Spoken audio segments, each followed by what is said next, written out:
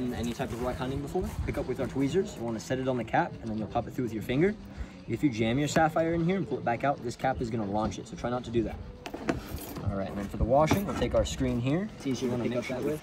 Slide a little bit of dirt to start. And then just give your hand a swirl in there. That should get rid of most of it. When you have a fresh screen like this, you want to give it a few bounces in the water to get everything rehydrated. Once you've done that, you'll take your hand and run it through the gravel. And this is just going to help clean it up. We want to break up all the extra mud and clay that's in here.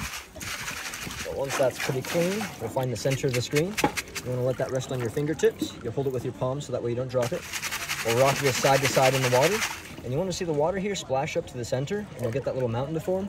And we want to keep on rocking until the bigger rocks fall to the side here. So if you keep your eye in the middle there, see how that stuff falls right to the side. Then you want to do light bounces on your fingertips to level out that mountain. We'll rotate one side and do the same thing. So it'll be rock, bounce, and rotate. And so this teeter-totter motion is going to pull our sapphires to the middle. So they should be lining up right here in the center. Our bigger rocks are going to fall to the outer edge. And then we'll give that a few bounces to make sure our sapphires fall to the bottom. So we'll just keep doing those same 3 steps till all of our bigger rocks are on the edge. And when you pull this out, everything should be clean. Big stuff should be out here. Small stuff should be in the middle.